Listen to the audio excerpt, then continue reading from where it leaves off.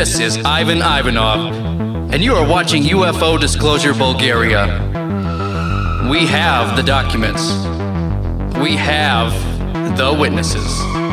True stories about UFOs, visitors from outer space, and other worlds.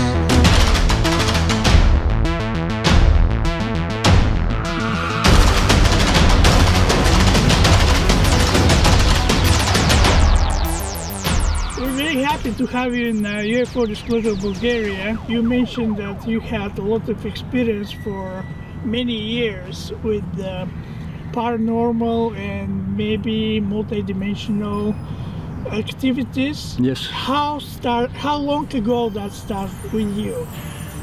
Oh, it started at 8 years old, and I had always seen what seemed to be spirits, which you know, as you get older, I know they were spirits. And then I was presented something that appeared, and they knew that it spooked me, and then they went away. Mm-hmm. What happened when you was 8 years old? What happened as far as the two that showed up, or what happened when you was 8 years old? You said that everything happened then when you was 8 years old. So what happened exactly? At around 8 years old was seeing the apparitions, which were like spirits, and nobody, none of the spirits were talking to me or anything. I just saw them. Didn't spook me too much. In fact, spirits like dead people, or? Seemingly, yes. They were apparitions, sometimes fuzzy, sometimes clear, sometimes recognized, sometimes not. And during the years? And through the 8 years, I became comfortable with that. Okay.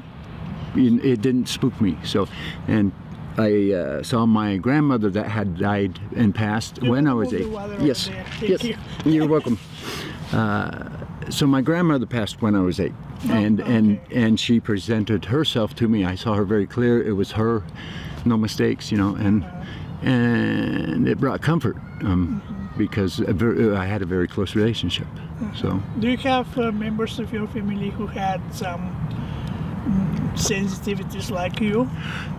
It's taken many years to actually present something that they caught on to and I caught on to them.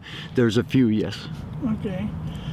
And during the years, what happened? You accept all this, instead all these spirits or ghosts you saw, what else? Well, through 8 years old and then on, like I said, in 8 years old, something else presented that was more solid. Okay. And it spooked me at 8 years old.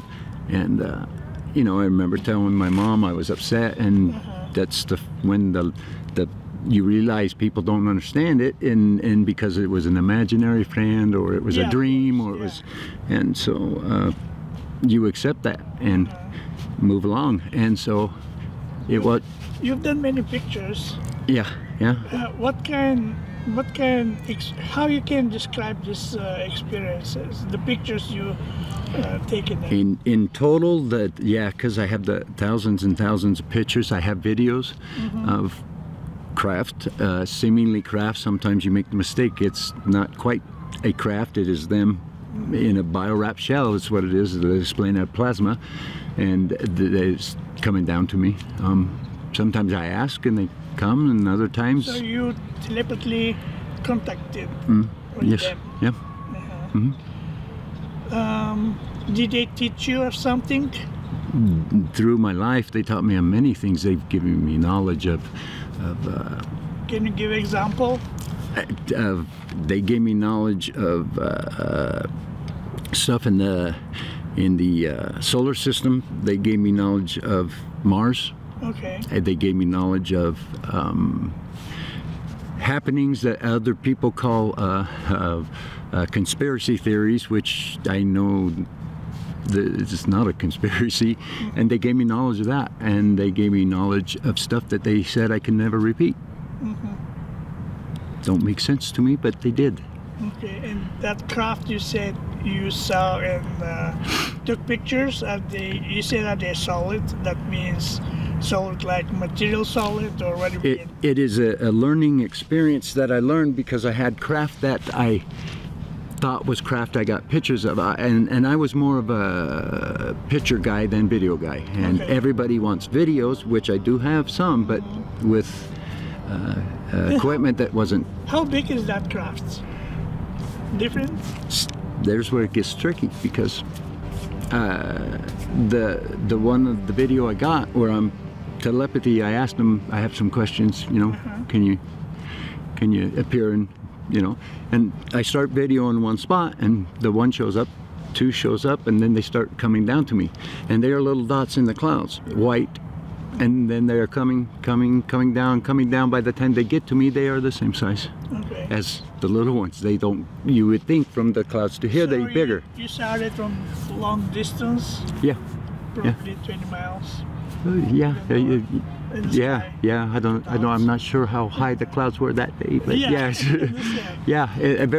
in the clouds is high, you know. So, and then, but dots, by the time they get to me, are the same size.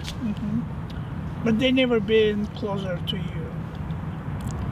Well, see, I know of many different races, and I've had contact with many different races, so that was one experience with a race that did not present as a solid, but as that dot that is what I consider a bio-wrap. Understand. Yeah. Are they friendly? Yes. So most of the time you talking with them telepathically? Yes. Yep. Most of the time, yes. Yeah. And you, in your mind, you say, I would like to meet you. Can you come down? Yeah, if it's entity or a being that I know, that I've met before, yes. I got some questions, you know. Can we? You saw them, you just feel them, the presence. Yeah, recently, in the last year and a half, I was out in the backyard on my patio. Sometimes the sun goes down until the sun comes up. I making contact or seeing the craft going across the sky, and many different experiences. But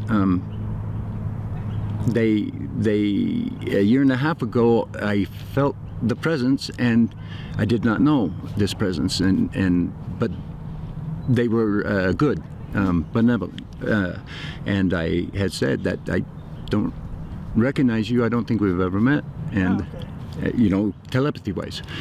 And I got telepathy back if it was okay that they look and get to, you know, study me and know me, and I laid down my rules as always. And how you learn to do telepathy? It was natural. Yeah. You know, like I said, I think I was very good at it at 8 years old, but I didn't know what. I didn't know I was projecting, or maybe I wasn't. I don't know. Maybe they saw that spirit contact, my grandmother contact, and then they said, you know. When you're contacting telepathically, you hear the voice in your head, or it's like a pictures? Yeah, it's not a voice. It's pictures, vibration, sound, and sometimes it's very long what they're telling me as information or knowledge. So I have to be very careful of what I say, because I can make a mistake of not presenting it correctly. So I will write it down if I know it's going to be long. They present it this you know, as so, and I shorthand it, writing it down, and then you know, when it's done, write it out full. And how frequently you have these contacts?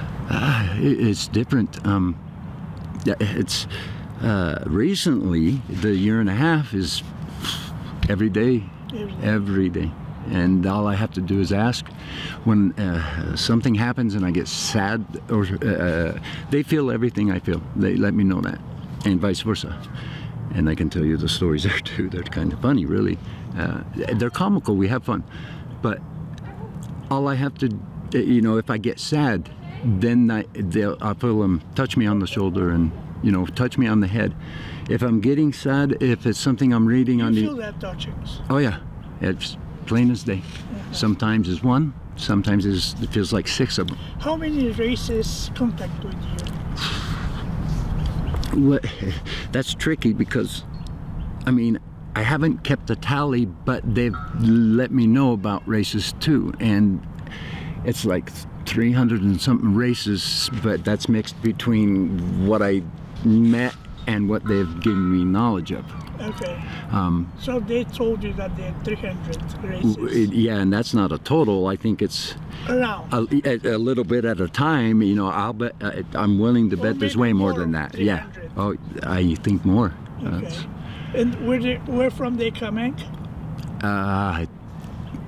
Again, tricky. They give me knowledge sometimes as truth, and then 3 years down the road, all of a sudden there's another truth that goes with that truth, so it stacks on. So where are they coming? I can say they are coming from different dimensions, some of them, and some of them are coming from our dimensions,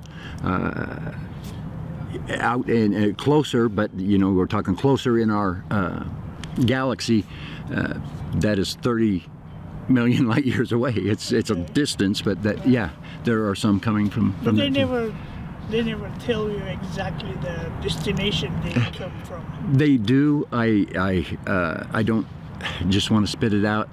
It's there's certain races that come from like a group of stars, and others that are from you know, Orion's belt for one is a group of beings that you know, from different stars but different planets, because it's the group of Orion's belt is the way I understood it. The Zetas are another that represent themselves from the Zeta, I believe this is a Zeta star system, and that. And there's a few others. I just the names aren't coming. Okay, it's okay. Especially lately, it's cloudy for whatever reason. Yeah. You say that you play guitar, right? Yes. And you had a story about this one time. I did tell you that story. Can you share that story? Yeah, and that's I've played guitar for a long time. Professionally or for fun? Well, that depends on what you explain it professionally. Did I go on the road? No. Did I play in the bands? Local? Yeah. Okay. And so, you know, I played since my late teens, early 20s, till now. So, took a gap, but yeah. So just to explain, you know, I'm not bad at guitar, but I'm not excellent either. Yeah. I think they wanted me to be excellent, and they seemingly like music, whether it's on the computer or the live on the guitar. And they did help me how to play better.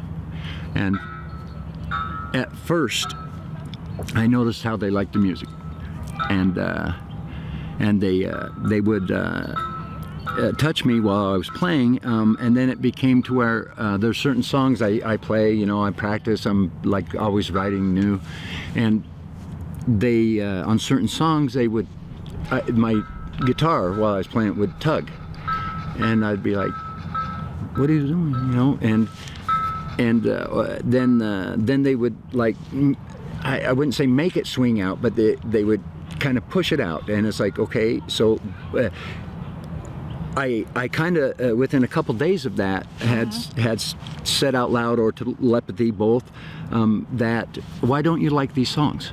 Why do you interrupt me when I'm playing these songs? And then you let me play the others, and I actually saw the apparitions, energies dancing around the rooms on the songs I liked, and then the other ones they were talking on guitar, and I was like, if you don't let me play my songs that I like too, I'm not going to play any of them. And it was at that moment that they let me know, and it's really hard to say it was telepathy because these are different. It was almost the knowledge was there that move your guitar back is why we were tugging your guitar. Swinging it out, you can pick at it better. And then they started this other thing, and they wanted me to lower it like 2 inches. And once I started to catch on, as I felt bad for saying, I'm not going to play it. You know, I thought they were being irritating, and they weren't. Yeah. They were teaching. once I caught on to that and did these things, I noticed I played better, more sharp, more subtle to a musician is a lot, as opposed to somebody listening from the outside in probably wouldn't notice too much. But I make these adjustments and I play 10 times better. Are you a composer also as well, or? Composer as far as like creating your own music? Yeah, I write my own song. In fact, I don't like playing the mainstream songs, which there's a few I can, but I never put my mind to that. It was always writing my own.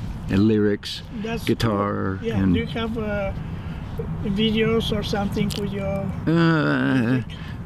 The only videos I have is me when I think of something and I jump up and start playing it so I don't forget, and then I have that video, so it's very undone, it's very choppy, it's okay, you know. So yeah, I do have them, but of me playing on stage with a full song, no. Okay, we left 5 minutes. Yeah. Time is going very quickly. You can edit. My answers are too long, huh?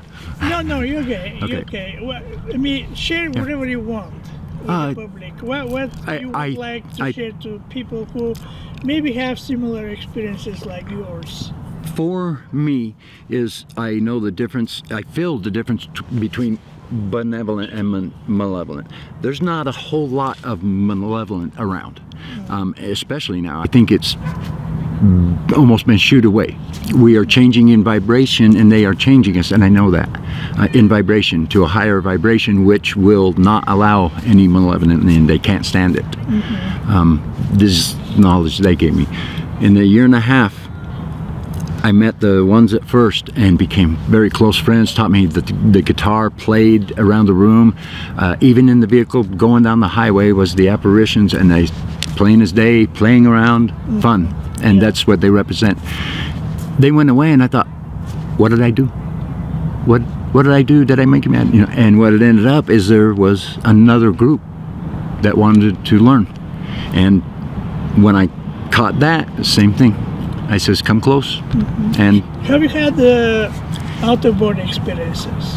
Out-of-world experiences, astral travel, yes. Yeah. How is it? It's amazing. But to a common person, if all of a sudden they were able to do it, what they would see would spook them and scare them, and not realize that it is kindness, it is love, it is. But you're calm when that happened. Oh yeah, yeah. I seem to be a natural at that. I seem to be a natural at remote viewing. I trust myself to do it alone in a group, but I won't share that because you know, in the group, you understand that. So have you met another travelers? Travelers, humans out there, or you're saying like, when you had when I'm out and about? No. Just you? And just me. What is that's a good question. Now I'm thinking to maybe look around more. Maybe there's more of me out there.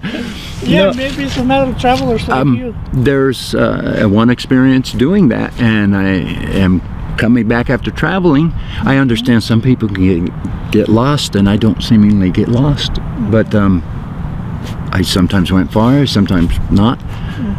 One time coming back, my body, I can see coming in, is talking, and is not English, is not any other language that is recognizable as speaking in tongue. It's hard to back to your body, or it's easy?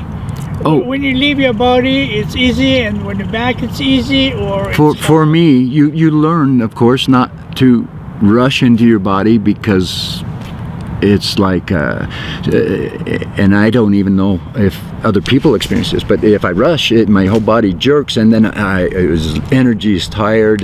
If I do it lightly and come in, you're still used a lot of energy, but it doesn't. You don't feel bogged down than if you crash into you. And I've learned that experience for myself, but I don't know if it works that way for others. I got funny stories at the dentist chair. What is it? For the most part, my travels are controlled, very controlled. And you know, when I'm out, I go. When I want to come back, I come back. Yeah, the dentist was the shots, the Novocaine.